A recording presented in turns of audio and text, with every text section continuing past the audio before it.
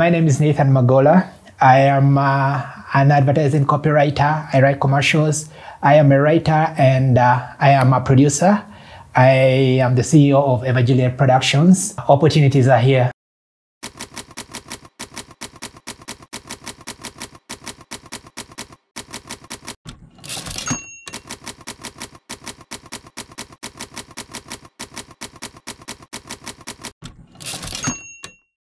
I'm a producer, and producers are concerned with the business aspects of filmmaking.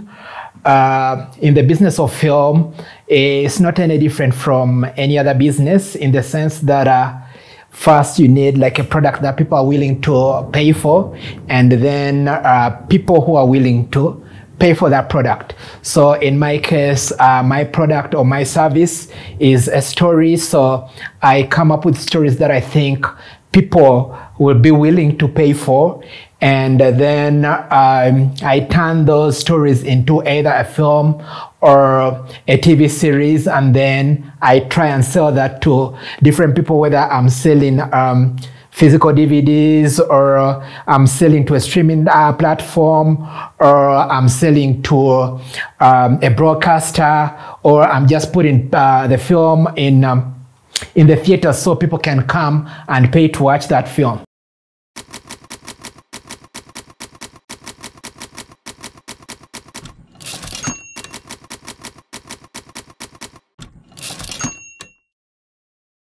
In what I do, it may seem very complicated, but on a very basic level, I am not any different from, say, a promoter for music.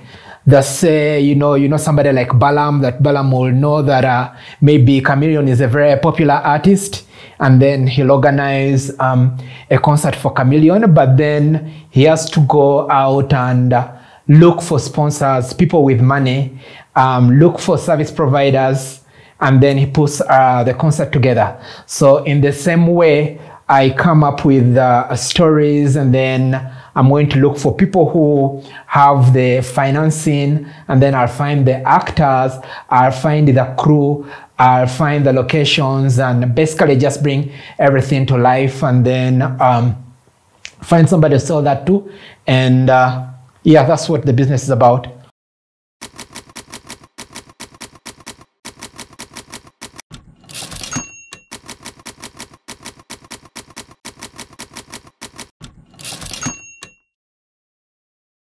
Yeah, in terms of strategies, this is not any different from any other product. So first of all, you have to know that, okay, for example, I do a TV show. So I have to know that in terms of like audience for TV, who are like, the biggest audience.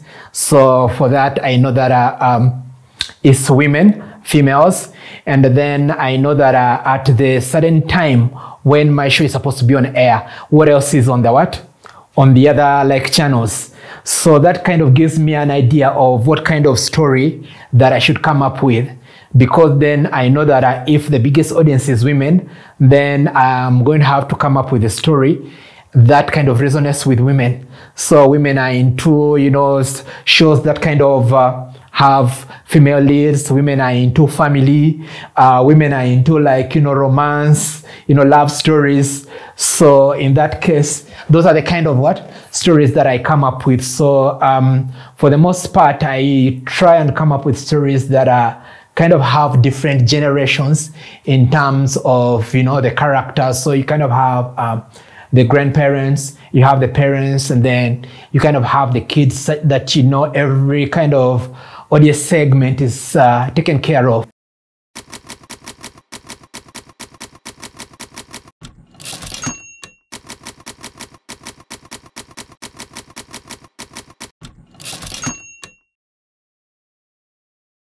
The fact is that filmmaking is a very expensive endeavor. It requires a lot of money.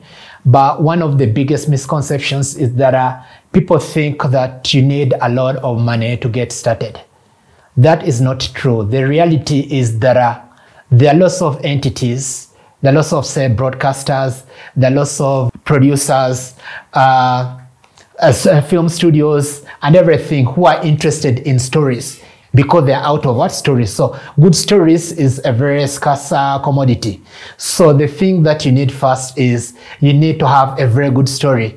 And once you have a very good story, I can guarantee you there are people who are going to come to you with money looking to turn that story into what?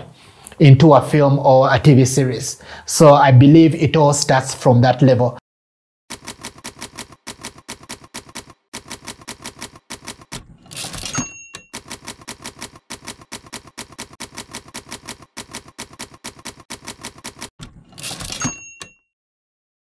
There is a thing that is not so common and unknown to people is called development. That stage is super crucial. That people think that you're going to write a script in maybe a week or a month, and then it will be good enough for somebody to invest their millions of shillings. No, you may probably have a very good idea, but it's not yet at that level. So you need to spend a lot of time working on your stories, working on your script. You have to give it to maybe people you trust to kind of read it and give you feedback.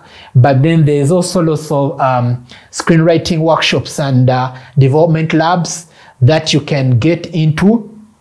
And once you get into these workshops and labs, you're going to find script consultants, script doctors, script mentors who are going to help you read it, and then they'll give you feedback and they'll say, this sounds good, but then maybe improve here and there. That, once you're done with that process, the script is strong enough, and if you have a very strong script and you are able to kind of pitch it, present it, there are so many people who are looking for these stories.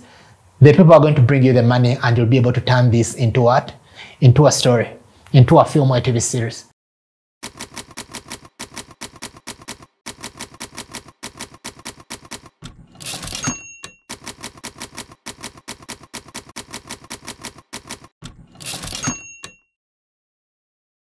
In terms of the major players, people who we should have on our radar, is that maybe we are not that fortunate that we have lots of them. But then sometimes, when these festivals are happening, we have the Uganda Film Festival. Once in a while, there is a festival by the European Union in Uganda. So when things like that, come up, always go there. You're going to meet, like-minded people in the pipeline who maybe they're missing to kind of get you, who are going to be the bridge to get you from this stage to the next what? To the next stage. So you have to go into, I don't know now, because several years ago, the National Theatre used to be like, a very good place to go. But haven't been there in a while. But right now, I think every Tuesday evening, there's what they call the film club.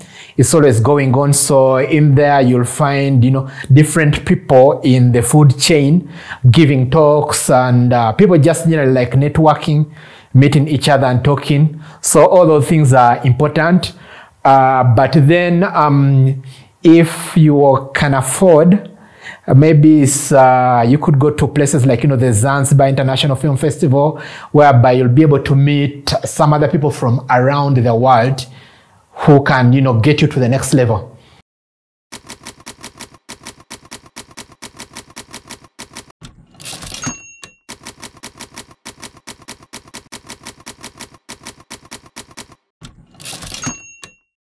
In terms of generating revenues, first of all, I'll tell you that for me, ever since I got into the film business, I understood that, well, different people have different approaches, but for me, I understood that my approach was I don't spend my own money on productions. So I'm not a kind of producer who is always producing work, every year. Because I don't spend my own money on production, it's going to take me whatever amount of time it takes me to raise the financing to do the production for me to do my next production. So in terms of revenues, there is like two approaches to it. The thing is that the way the business works is that you're probably not going to make money on one film. That's a fact. So the business works in terms of what? In terms of volumes. So like you hear that, maybe one Hollywood studio is going to make 5, maybe 10 films a year. So that's how they make money. And then the money, it kind of takes a long time for you to get the money. So traditionally, the way it would work is that you would make a film and then put it in the theaters and get some money like from the theaters, right? And then you kind of like go on to the next stage, put out like VHS tapes or DVDs, and then you sell and recoup some money off that. And then you go to the next stage, which would be like TV. You sell like to a TV station, and then, you recoup like that. But then this one film is a film that you're going to sell over years. So each year you're kind of selling to a different person. So over time, that's how you make your money back. But then, because I said you don't get the money from one film, that, once that one film has started like the process, you start another film into the process. So like the first film was in the theaters, and now is selling on DVD. So by the time you're selling the first film on DVD, you have a new film in the theaters. And then by the time that film gets to DVD, you have another film in the theater. So the flow keeps going like that you're not going to make money from one film. It works in volumes. But then these days, with the proliferation of streaming platforms, people are making what? People are making films and TV series direct for the streaming platforms, but then these streaming platforms are kind of like buying you out. So it's like, okay, if you've made your film for 20 million, they're going to buy it like for 30 and, give you a profit of 10. And they take the film, they own the rights and everything, and then you move on. So now that's kind of the trend right now.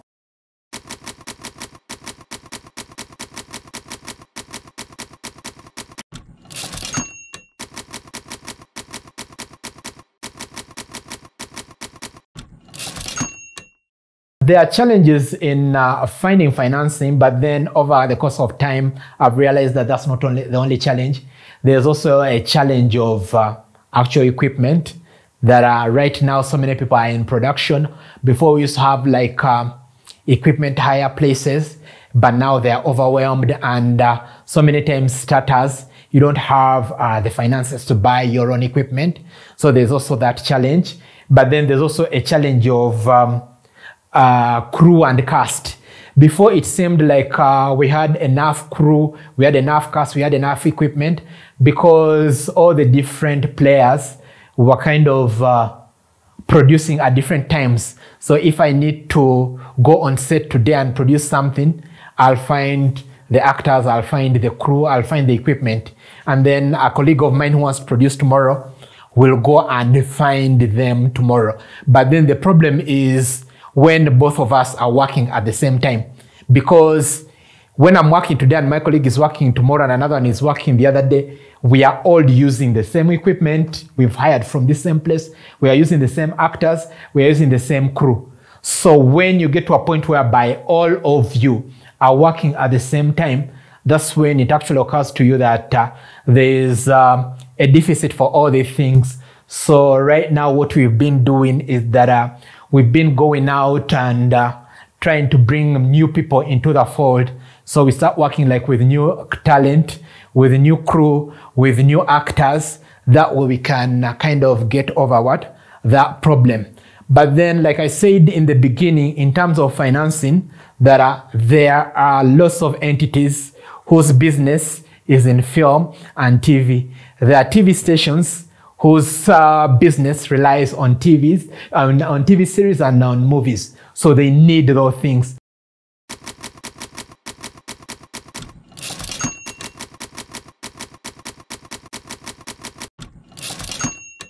Right now, we're in the age of streaming. So you have the likes of Netflix, Amazon Prime, Hulu, HBO Max, Disney Plus, Showmax. All those entities are looking for content, and they know that local people prefer stories that are kind of relevant to them. So they are going out and producing stories for different communities in different localities. So in terms of Africa, they've also started like what? Producing content for Africa, but then they know that African filmmakers understand the stories that resonate with African audiences. So they're interested in what? African filmmakers creating African stories.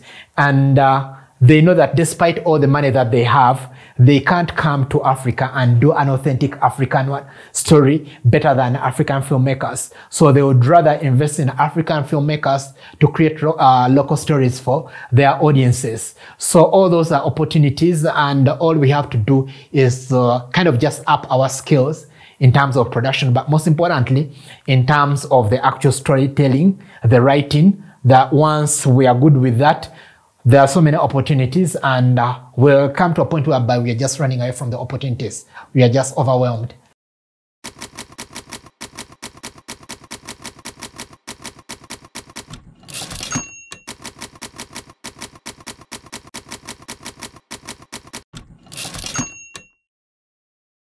Like every project is different from the last one, so people do different projects for different reasons. Sometimes you're going to make a film because you want to make money. Sometimes it's not actually about the money, it's just a story that intrigues you and you're very interested in telling it. But then, you know, sometimes we are kind of just doing it just to feel good, that you want to make a film and feel good about it, to win awards. But all these different reasons are kind of valid in the sense that the film festivals are very important in the business of film, in the sense that so many times they are the place where the commercial journey of the film starts. So it's probably the first place where a general audience, the public, is going to watch your film. But then in terms of what you benefit out of a film festival, is that so many times you're going to find actual distributors. That's where they're going to find the film. So they're going to see it there, and then they'll be like, okay, you know, I'm from Korea. I think I like to take this film and show it in what? Theaters in Korea, or show it on a TV station in Korea. Or the other thing is that so many times you'll find some people there. They're like, okay, we've seen this film. Maybe it's not the one for us. Something is missing from it. But then the way you've done it, we see there's a lot of talent and promise in you. So maybe let's work on another project together.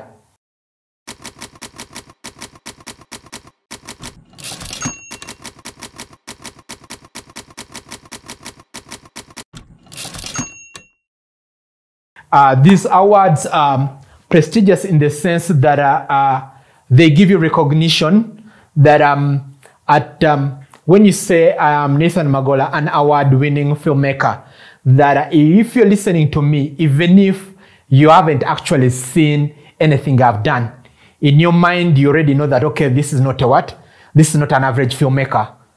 This is somebody worth paying attention to. So they kind of get you out of the crowd, and they kind of elevate you. But then also several times some of these awards and festivals have prizes that come with cash. So those cash prizes kind of help you make back some of the money that you invested.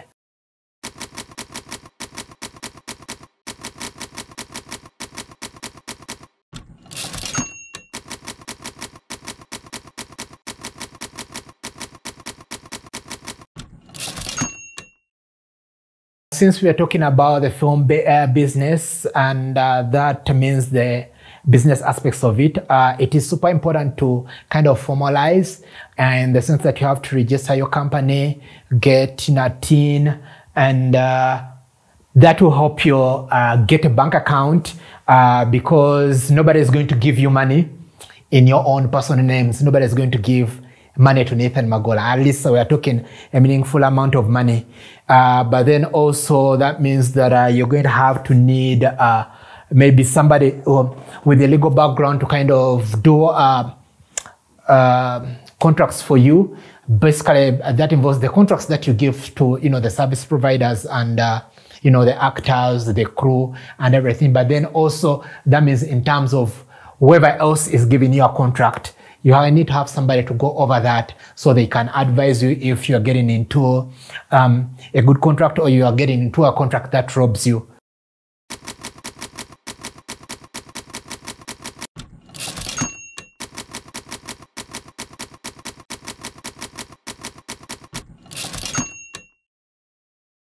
Like I said in the beginning that when you start a production company, your main key thing, the most important thing that you're going to need, your main asset, is going to be the intellectual property.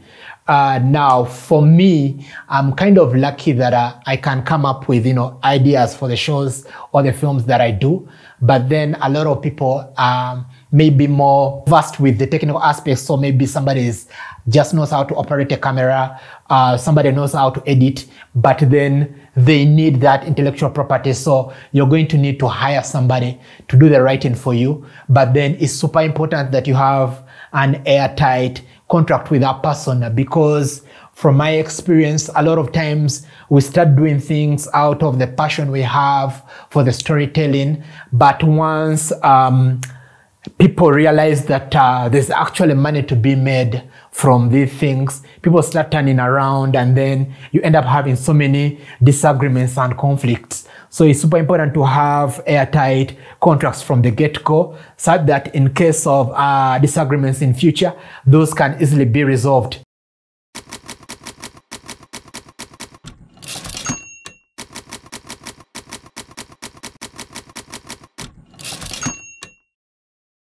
In terms of how much you have to get paid for the content, like I explained to you in some time back, I was saying that this is kind of like a long-term thing, but then also you have to know that you're not going to get your money back from one entity. That there are those windows that I told you about, that you're going to make some money from the theaters selling DVDs, and then you're going to get some money from what? Selling like to TV stations. But then you have to realize that there are so many TV stations that what you have to do is you kind of have to expect a little from each of those. So the reason why so many entities, say TV stations here, are reluctant to produce local content is because local content is super expensive. Say maybe it will cost maybe anywhere from maybe 7 to 10 million shillings to produce an episode of something. And that is not money that a local TV station is willing to pay you. But then they realize that, say, if they get a Hollywood production, they're able to pay like $200 for that Hollywood production. But then Hollywood is selling an episode at $200 because they know they are selling an episode to maybe one TV station at $200 for every country in the world. So they know that, once you aggregate all that, it's actually a lot of money.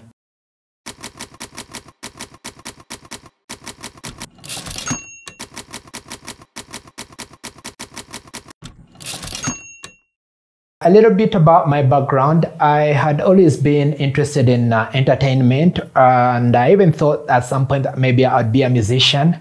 But then I got to a point where I realized that maybe I didn't have a talent for that.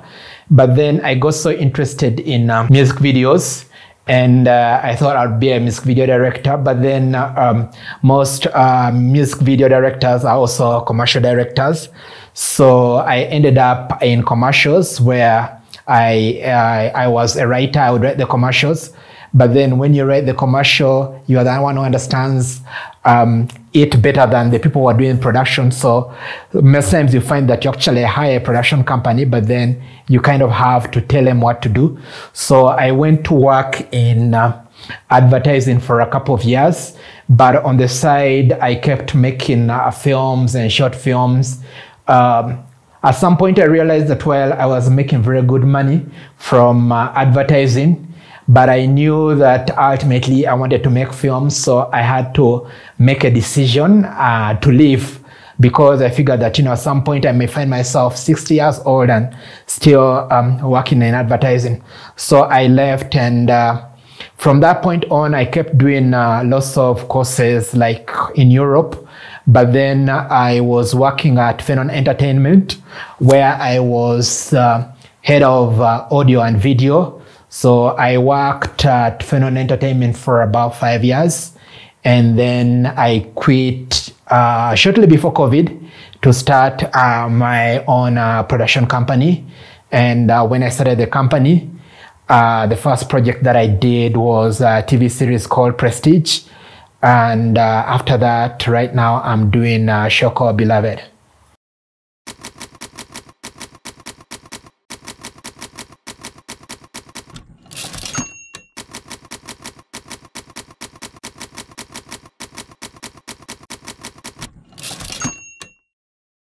My transition from working Phenon Entertainment and then starting my own production company may seem like, you know, walk in the park, but behind what seems like a smooth transition were years of training, years of, you know, grinding. And in terms of training, I found that the key skills that were needed were, like, you know, the skill of pitching, skill of, you know, budgeting, pitching in the sense that there's both the paper pitch and the verbal pitch, that you're supposed to be in position to write a bunch of document things like, you know, synopsis, treatments, director statements, the actual producers, writers, and director statement of intent, finance plans, mood boards, all those things. The words sound very foreign, but they're actually things that are on the internet, things that like you can look up and know how to do. So just like any other business, that for you to get meaningful business, be it like all these corporate companies, when they need business, they have to write proposals, they have to go in front of boardrooms and make presentations. So those are also things that you also have to do as a film producer, and you have to be comfortable doing them. And if you don't know how to do any of those things, it's high time you learned how to do them.